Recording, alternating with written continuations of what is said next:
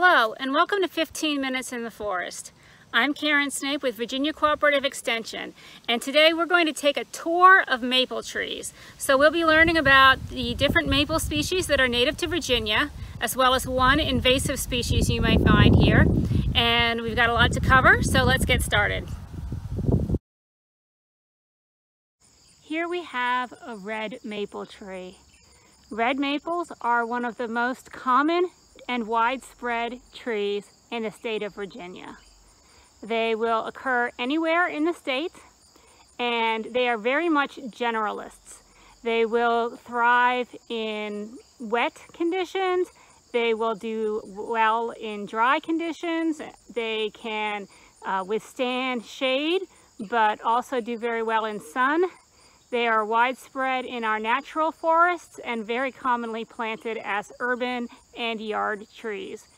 As you can see here on these higher and therefore younger branches and stems of the red maple, the bark when young is very smooth and gray, similar to beech bark. And then as the tree matures, it will get more textured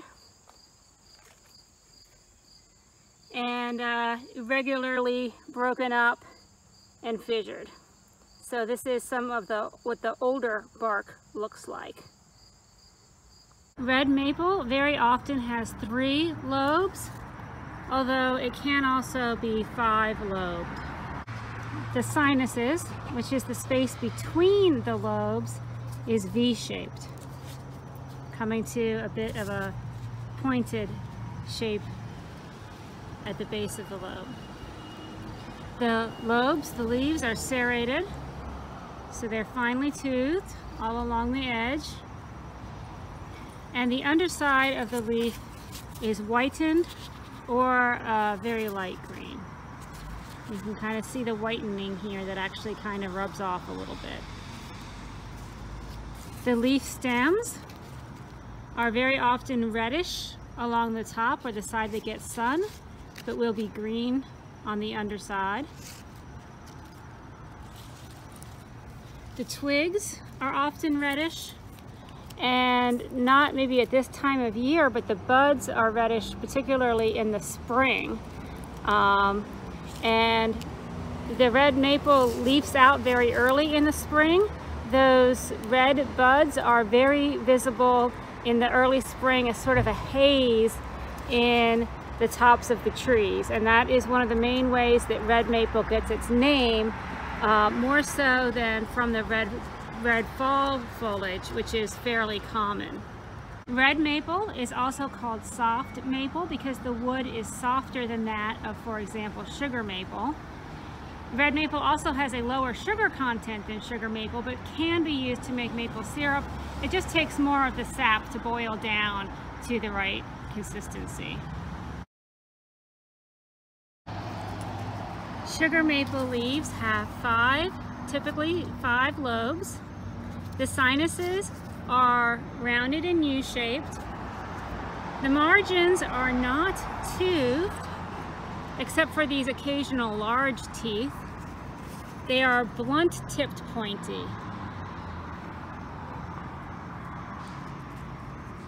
This is the flag, this is the leaf that is on the Canadian flag. But they are paler green on the back, not whitened, usually smooth, but sometimes with a little bit of hairiness or fuzziness to them. The buds are pointy.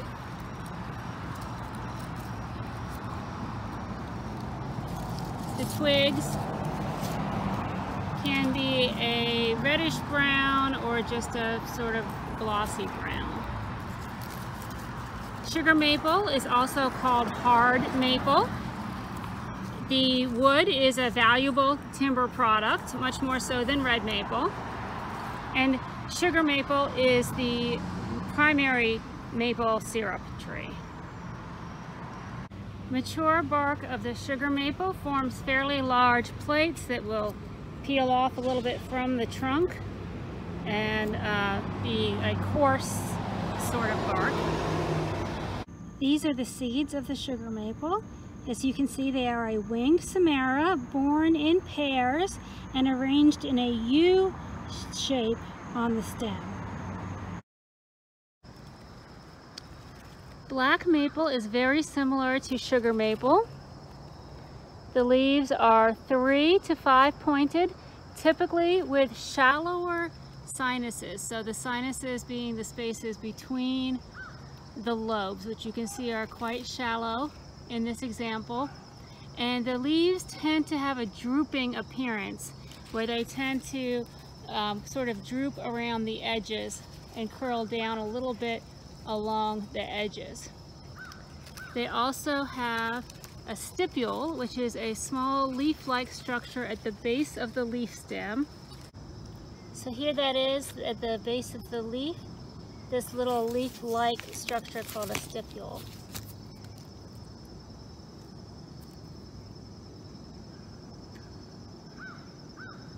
Other than that, black maple is very similar to sugar maple. The seeds are very similar. Like sugar maple, it is considered a hard maple, so a more valuable timber species. It also has a very high sugar content to the sap, more like sugar maple in terms of its syrup making abilities. Florida maple is very similar to sugar maple. Like sugar maple and black maple, it is considered a hard maple, and it has a high sugar content. The leaves tend to be more strongly three-pointed. Those fifth points are a little bit smaller or less noticeable typically. The main difference is that the back of the leaf, instead of just being lighter green, is a little bit whitened and a little bit fuzzy. Florida maple is also called southern sugar maple. In Virginia, its range extends only into the southeastern and a little bit of the south side of the state. Here's a silver maple tree growing in the floodplain of the New River. So silver maples are very common in wet areas, floodplains, and wetlands. They are also commonly planted, or at least recently have been commonly planted as street and yard trees because they grow very quickly. Unfortunately, they also have very weak wood prone to breaking, and so that has led to a decrease in their popularity as yard trees. Bark of the silver maple is light colored, forming long peeling plates and flakes. The leaves of the silver maple, again, we're looking at about 5 lobes, more or less. The sinuses are very deep, so that gives the leaves a more finely cut appearance. The leaf bases are U-shaped, and the central lobe kind of tightens in a little bit at the base, so it has a little bit of a waist to it right through here. And they are serrated like the red maple, and like the red maple, they are whitened or very light green or whitened underneath, or silvery looking underneath. At this time of year, the twigs are really just brown, although we do see the leaf stems having that reddish color on the upper surface like we saw with the red. Some people report a bad smell when the twigs are broken. I'm not really picking up on that. Just kind of smells like a lot of trees and twigs and leaves do, just sort of green. Here are some of the seeds of the silver maple. You can see that they are quite a bit larger than our other native maples. These are also a little bit worn out and raggedy because, like red maple, silver maple releases their seeds in the spring or early summer. Striped maple is generally smaller than most of our native maples. This is actually a rather large specimen. It's not a timber species because of its typically small size.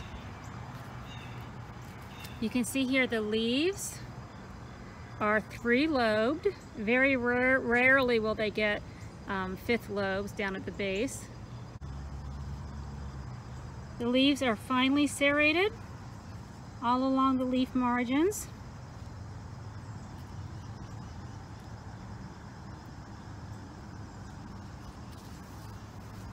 And it's very typically in this kind of goose-footed shape. The twigs are green. Young stems are also greenish with vertical lighter white stripes. And that's how it gets this name. So this tree is maybe even a little bit too big to see it very well, but you can still see those vertical green and white stripes that give striped maple its common name. And here are the seeds. So like the rest of the maples, in pairs with wings. This one has a U-shaped base. Eastern mountain maple is a small shrubby maple tree growing in the mountains of Virginia with leaves similar to striped maple but dark unstriped bark and hairy twigs. Here we have a box elder. Box elder is actually a member of the maple family. It has alternative names like ashleaf maple and Manitoba maple. It's called ashleaf maple because it actually has a compound leaf. So all of this is one leaf made up of 5 leaflets. Sometimes there are only 3 leaves, 3 leaflets per leaf, like this one. These will confuse you for poison ivy. I have given very wide berth to some box elder seedlings in the past because of these 3 leaflet leaves. But it is a maple. It is opposite, not like poison ivy. So these leaves are coming up opposite. So you'll notice that the young twigs tend to be greenish. And where the leaves or where smaller twigs come off, the leaf scars, that node, they'll tend to come together in a point or sort of like a peak. And that's a good way to tell this tree apart from other maples or from the ashes, especially in winter. That's going to be a persistent indicator. Here are some seeds from the box elder. You can see again they are paired winged seeds, and they're making sort of a V shape as opposed to some of the other ones that have a more U-shaped. Box elder tends to have a gnarly, short, forked kind of growth, which makes it unsuitable for most wood products. It, of course, was historically used to make boxes, hence the name, and the wood is highly prized by wood turners, people who would make bowls and other decorative items, in part because it often will get reddish flecks through it and reddish streaks through it that are considered very aesthetically pleasing. So far we've been talking about our native Virginia maples, but I do have a bonus maple for you. This is the sometimes invasive Norway maple. The mature bark of the Norway maple has a more rigid, crisscrossy and vertical structure to it than we've seen on our native maples. Leaves of the Norway maple are 5-pointed or sometimes even 7-lobed and lighter green on the back. Similar in many respects to the sugar maple leaf. The lobes are broad. The margins have those occasional large teeth but are not serrated. The tips are perhaps even pointier than on a sugar maple, similar in some respects to the lobes of a red oak. The buds are much rounder and less pointed than sugar maple buds. And what's really different about the Norway maple is the seeds. So these seeds are much larger, much flatter, even when mature like this, and held almost directly across from each other horizontally. In addition to the helicopter game, another thing that we used to do as kids is take one seed, split it in part, take away the actual seed inside, and stick it on our noses. When the leaf stem of the Norway maple is broken, it's supposed to exude a white, milky sap. I'm not getting very much here in the late fall, but it is a little bit sticky. Well, those are all the maple trees I have for you today. I'd like to give a special thanks to Dr. Dendro, John Peterson, for his help. And I'd like to invite all of you back here in 2 weeks to hear from Bill Worrell with another 15 Minutes in the Forest.